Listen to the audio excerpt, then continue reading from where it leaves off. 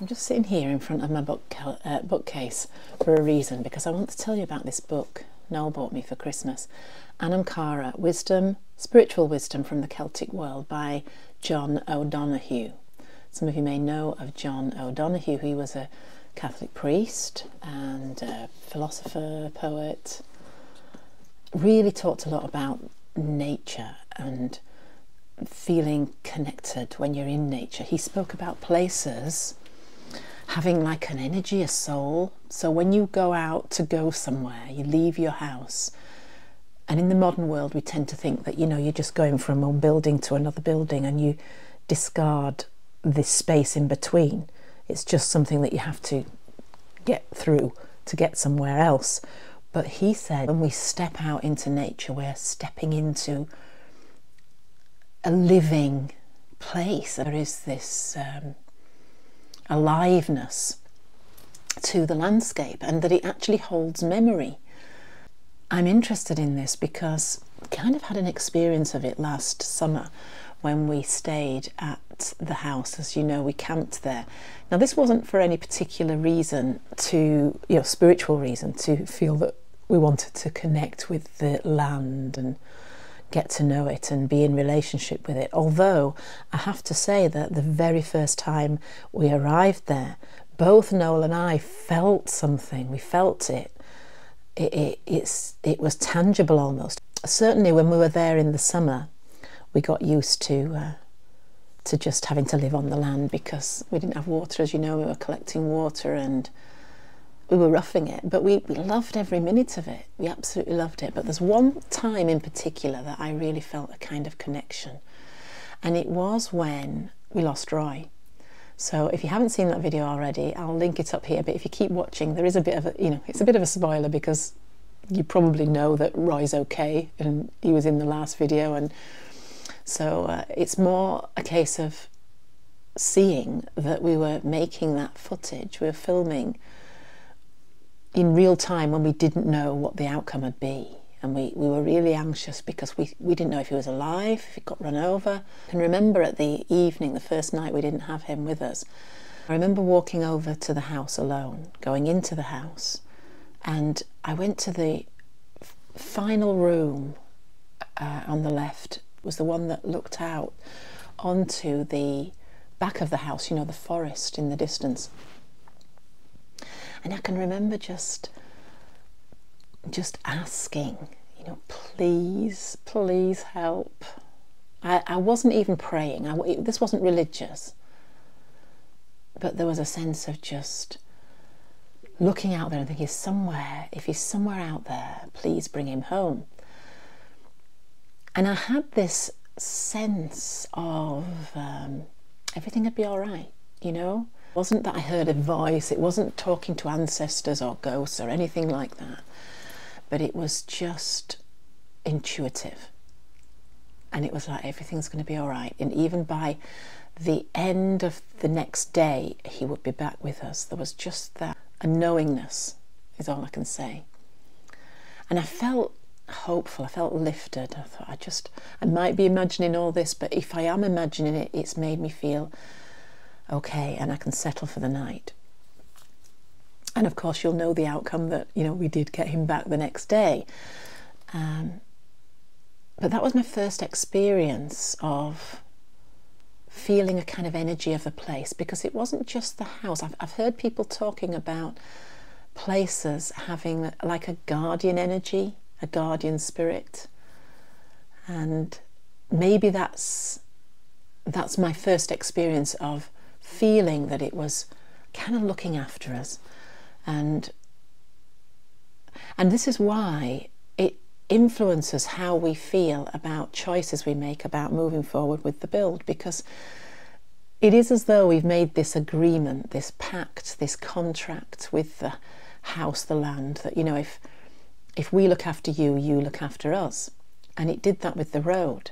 You know, the field opened up a big seam of rock that we could use to rebuild the road. And if we had to buy and bring in all the hardcore and everything we needed for every level of the building of that road, it would have bankrupted us. You know, we would have spent our whole budget, no question about it. In the end, it was a fraction of the cost, just because we had to get some limestone for the top layer. But other than that, everything was done, from the, you know, the land helping out, meeting us where we were at, and just problem solving together and working together. So we thought that we really needed to name the house. And if it had had a name already, you know, we would have used that name. But the people who lived there before, the family, it never named it. It must have just been known as their farm, you know, the so-and-so family's farm. And so, yeah, we needed to give it a name, because I think when you name something, you're acknowledging that you're in a relationship with it, and that you have this, you just care about it a bit more. You don't just see it as material stuff to use. You recognise that it has a soul, if that makes sense. I know this might be getting a bit weird for some of you, but it's relevant because of what I'm going to be telling you next. So, what to name the house? We really needed help with it, because if we tried to name it ourselves, it would be quite obvious that it was English people trying to choose Irish names and putting them together, and it not working very well, you know. We really needed an Irish person to name it for us. We thought, well, who shall we ask? We don't know anyone. And then I remembered that I did actually know someone who would be the perfect person to name it, because he was a priest. And he lived in County Cork, but was born and brought up in County Cork, now lives in California. I know him through YouTube. I've never met him in person, but I have corresponded with him. He has a community there now, and has a YouTube channel that is really beautiful wisdoms, a bit similar to John O'Donoghue, wisdom that's quite universal. I sent him a picture of the aerial view of the house, and explained that, you know, our plans to renovate it and to move there, and how Noel had always wanted to return to Ireland, and it had always been his dream to you know, have a bit of a homestead with a bit of land. And I said, we need to name it. If anything comes to mind, then, you know, that would be great. Don't feel pressured, but if when you're reading this you think of a suitable name, then please let us know. And sure enough, a couple of days later, I got a letter from him. I just stopped the video to get my iPad so I can read you from his reply. So as soon as he saw the photo, two names came to mind. So the first one he suggested is Cluan Nolig. And he even does the pronouncing for me. So he writes it in Gaelic, and then he actually phonetically spells it out, so I know how to say it. Cluan Nolig. That's it. Cluan Nolig, meaning Noel's hidden valley. And the second one was Cuil Nolig, which means Noel's secret place. So we looked at those two and looked them up on the internet just to find out what other variation of meaning for those particular words were. And it seems that a cluin is actually probably say like chluan. Chluan is probably how you say it, but it's like a clearing in the middle of a woodland. So that really was appropriate because of being surrounded by the forest, and a clearing. And Noel's meadow, I suppose it's also a meadow. Literally, it's Christmas meadow, isn't it? I love the fact that he named it as Noel's land, because it acknowledges that it's something that he's always wanted, and that it was destined for him, waiting for him to come. So that's really lovely. The other one, Cuil, not sure what, I think that we looked that up, and it was something like a little hidden, the emphasis was on it being a hidden hole or something like, or a back place. So Noel said, I'm not having that one, I'm not having Noel's back hole. So it was Cluan Nolig, and that's the one that I think initially I thought was lovely. That was the first one he mentioned. So that's going to be the name of the house, Clúan Nolig. And the other day, when we were just not sure at all, you might have noticed I mentioned, some of you will have picked up on it, I said on the video, we'll ask the house to knock the house down and rebuild, or to keep the house, you know, to demolish or not to demolish.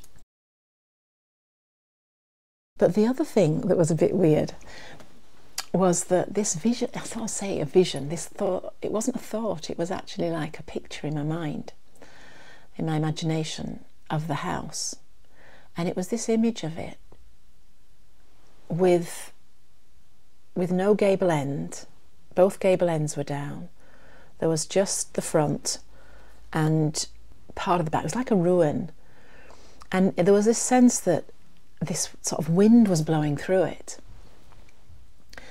and that it was somehow incomplete. Almost as though the house was broken. So it was almost like the etheric imprint of the house would somehow not be intact. It would be torn. That's right. The word came to me that there'd be like a tear in the ether of the fabric of the house. And that didn't seem like a good thing. I don't know. I can't explain it. This was all by thought, you know. And that made me think it was important, if possible, to try and keep the building intact unless absolutely necessary, you know. So I thought, well, I'll go and tell Noel what, you know, about my my little vision. I thought he might just think, well, it's just Jill being Jill and it's a little bit weird.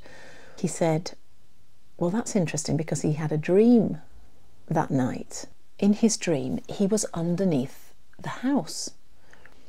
I don't quite know what he meant by that, but he could see that there was stone there and it was solid. And he said he even remembered in his dream thinking that he could tell the engineer, what are you on about? It's actually solid down here. So it seemed like independently we were both getting this similar message that there was no need to really go to extreme measures and demolish the house.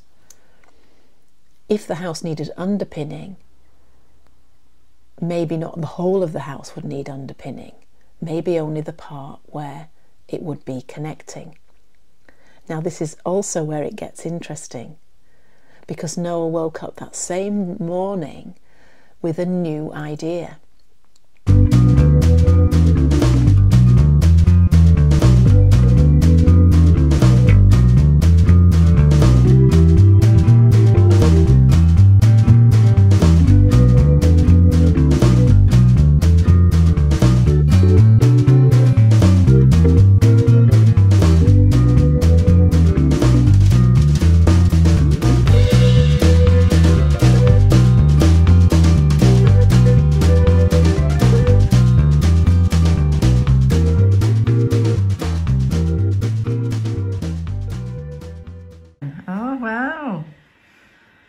See that? What's it called again? Laser level. How much was it? 20 quid. 20 quid. I like a bargain. No, you don't need to be so anxious. He gets very anxious when Noel gets out of the car. So we're picking up something else that we've seen on Facebook Marketplace. Let's see if I can see it through the back window. It's a breaker, concrete breaker. And, you know, there's quite a few things that we've got because people just are happy to pass them on when they've used them, and they're nearly new and we can make use of them. So are you happy then? Got another tenner off. All right, just because it needs to sort of have a bit of work. You need a bit of work. Well, it's just got a slight oil leak, so, but I think it's just an operational thing. I think it's because there's moving parts, you have to have oil, and because there's some of the movable parts are removable as well. They're all thinking. But it worked when you had a little go of it, didn't you? Yeah. Good. Noel's going to get his new tool out to show us. He got instruction manual and the box. I think, what did you say? It had only been used once. I only used it just to break up a bit of a patio at the back of the garage. You can see by just how sharp the tools still are, you see. Yeah. Hardly any wear on them. And they're normally, what, 140 quid to buy new? Well, I mean, yeah, this That's heavy. If you wanted to buy a brand new one. Yeah. It's like sort of something Terminator would be using, isn't it? It's great. So what's it called? Concrete breaker? Okay, it's just like a... Remember the guys who used to stand at the side of the road? And they'd be like... Yeah, pneumatic drill. So you're not on your hands and knees. Yeah. You know what I mean? So the plan is that you're going to try and do as much of the work you can yourself, and you're going to use this to break up the concrete inside the house on the floor. Yeah. Ready for the foundations to be laid. We're having underfloor heating, aren't we? You're just going to go down to a certain depth. Is that what you mean? We have to go down, I think. I forget what they said now. I forget what we said. Yeah. I think you have to go at least 200 millimetres down. I think it might even be more than that. And no, that's when you would see if you'd see the footings, because you'd seen something of the footings inside last time you looked, didn't you? When you told me that you've already seen that there are some footings on the inside of the house. Yeah. Yeah. Well, what looks like that was only a small area I've taken out. It wasn't the, I haven't taken the whole floor up. I know you haven't, but what I'm saying is when you use this beast, you'd be able to, you'd get a better idea, wouldn't you, of what's there? Yeah. Well, that's the idea. Yeah. Is to use this to get and then... It's a bit scary, that, no? I think you need a spanner or something just to turn it and it locks it in. Unless you lift past it. That's locked in. I see, yeah. So then you can just stand there, you see. Yeah. Go on, do that face again. No. Missed it. I was going down there. Too late now. I only do that one face once a year. So you've got something else to show as well, haven't you? I did. What, another new tool. This is because you had a bit of insecurity, didn't you, last time you were there? They were laughing at you because of your little equipment. They were laughing at me. They were laughing at me. Because I only had a little cheapy chainsaw. Who's they? The people that were... The people who were taking the trees out. Yeah. That had, they had the proper gear. They had their big machines and everything. Yeah. And I turned up with my little Fisher Price chainsaw and they were laughing at me.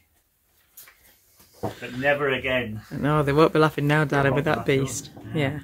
I'll be the one that's laughing now. Yeah. Hopefully. But we'll see. So you're not cutting any more trees down with that. We've done with the tree cutting. Yeah. That's for sorting out the logs. Yeah.